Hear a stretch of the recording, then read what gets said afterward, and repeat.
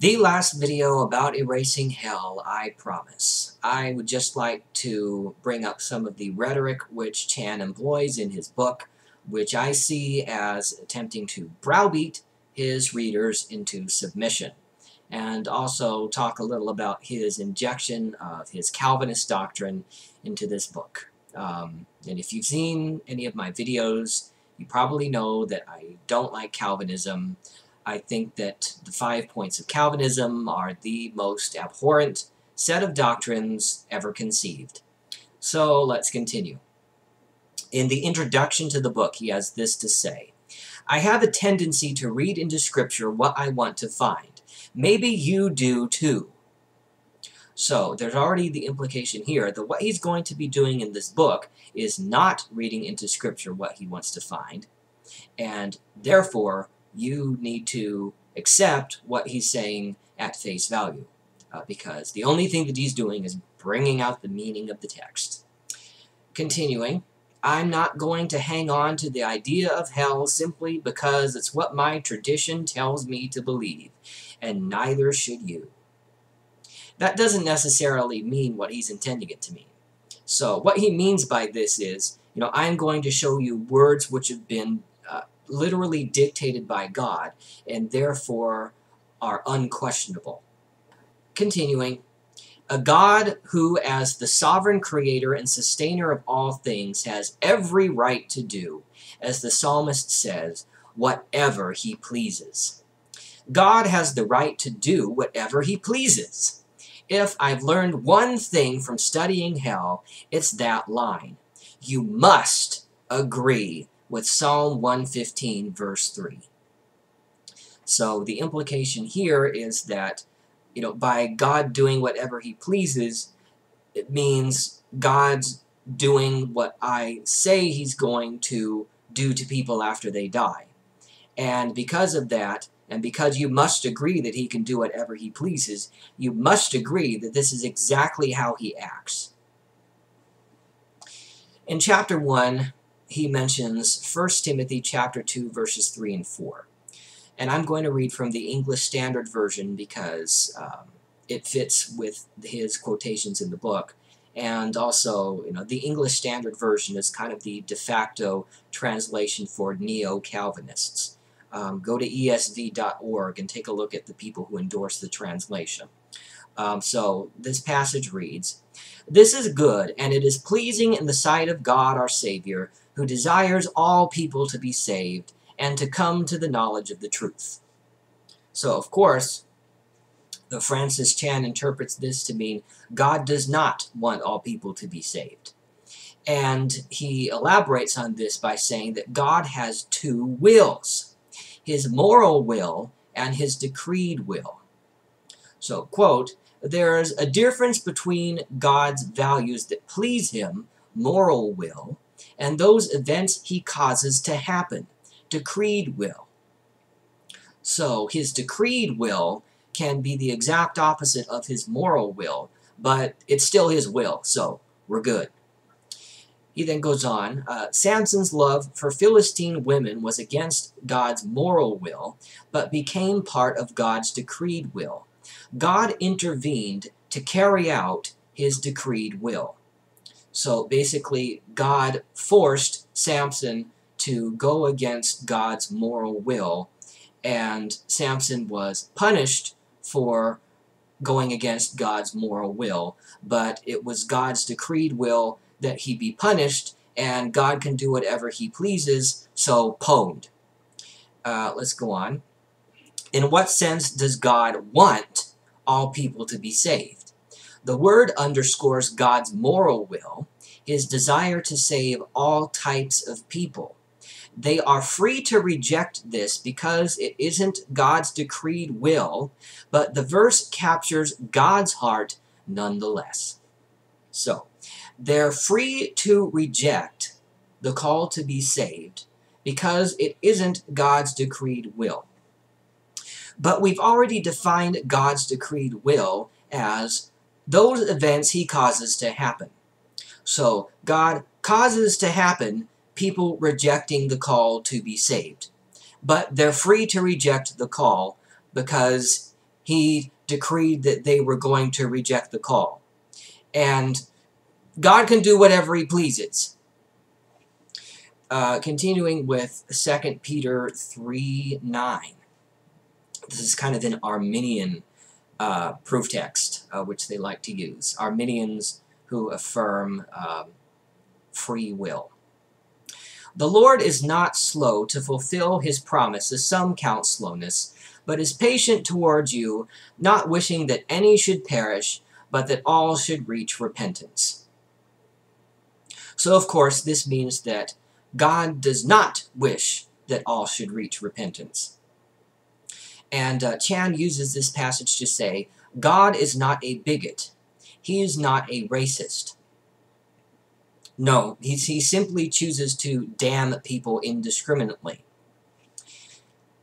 And the main thing that I wanted to get to in this video is chapter 6, titled, What If God? He really needs some kind of award for the performance in this passage.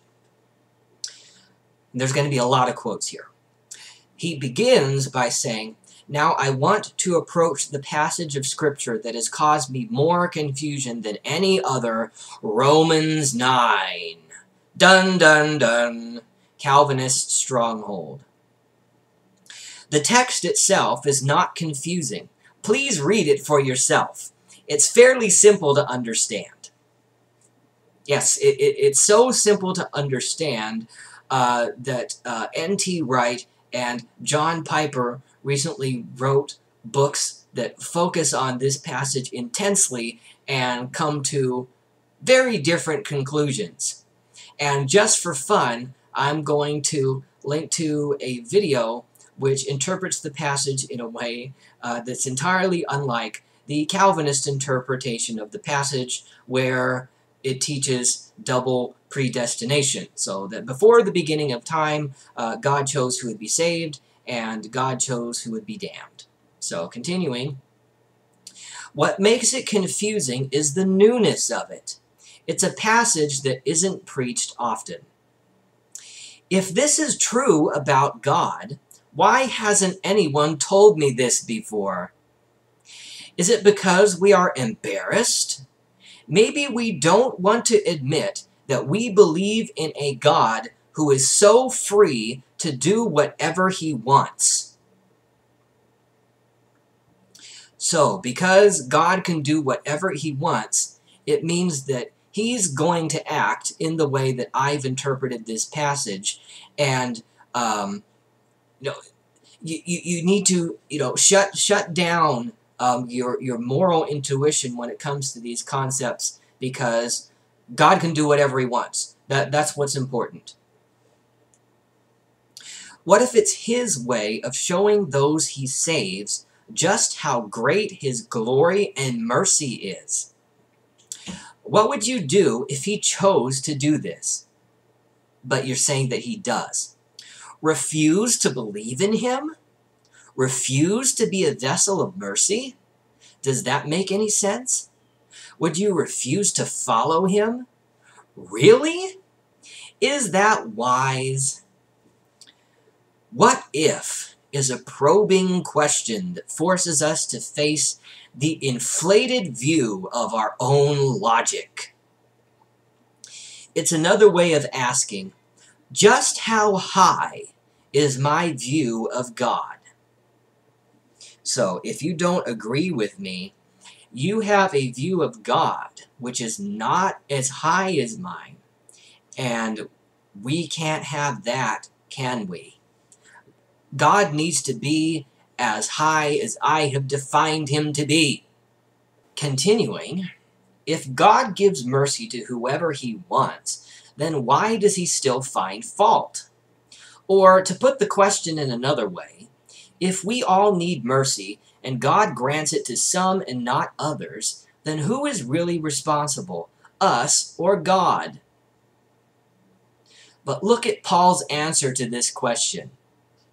But who are you, O man, to answer back to God? Well, what does molded say to its molder? Why have you made me like this? Has the potter no right over the clay to make out of the same lump one vessel for honorable use and another for dishonorable use? Romans 9:20-21. Did Paul really just say that? Does the potter have the right to do whatever he wants with the clay? Then we must come to a place where we can answer yes to this question. Yes, the potter has this right. I often hear people say, I could never love a God who would. Who would what? Who would disagree with you and do things which you would never do? Who would allow bad things to happen to people? Who would be more concerned with his glory than with your feelings? Who would send people to hell? But this makes about as much sense as the clay looking up at the potter and saying, I really think you messed up here. Let me show you a better way to mold me. The truth is, God is perfect and right in all he does. I am a fool for thinking otherwise. So, if you question any of what I just said, you're a fool. He does not need or want me to cover for him. There's nothing to be covered. Everything about him and all he does is perfect. Chan continues, the fact is, Scripture is filled with divine actions that don't fit our human standards of logic or morality. They fit the moral standards of the authors. They don't fit our standards, true. And that's where the cognitive dissonance is coming from, which is then attempted to be assuaged with this statement. But they don't need to, because we are the clay and he is the potter. So anytime you come across something in the Bible that offends your sense of moral intuition, you're supposed to deliberately ignore that. You're supposed to deliberately ignore your conscience and repeat the mantra, clay meet potter, clay meet potter.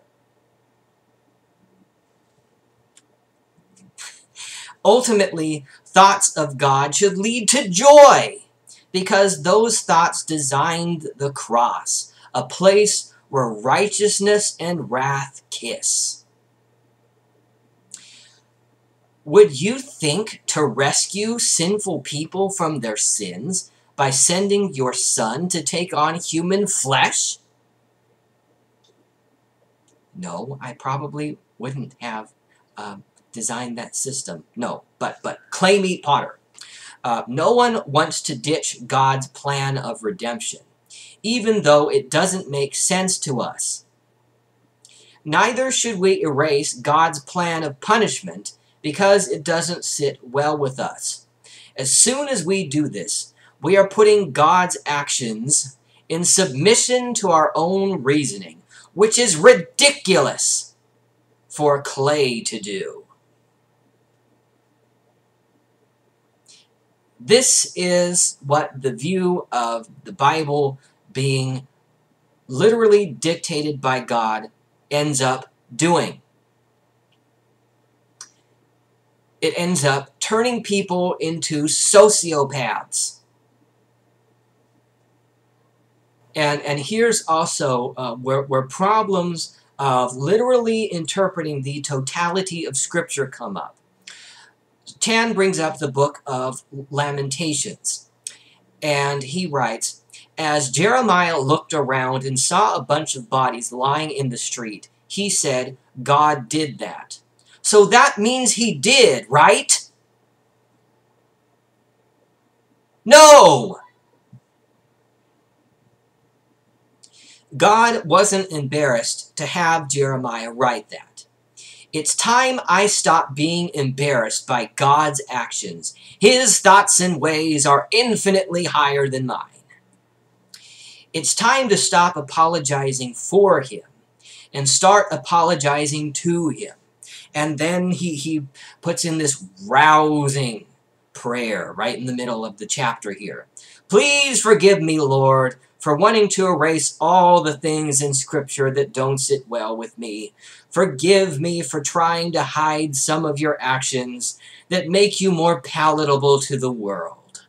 Forgive me for trying to make you fit my standard of justice and goodness and love. You are God. You are good. I don't always understand you, but I love you. Thank you for who you are.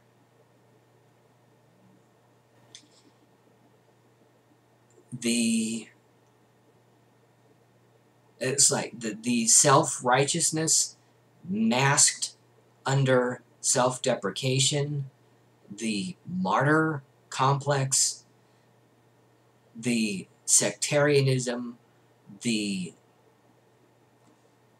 uncritical reading of the Bible, regardless of how seriously says he's taking it,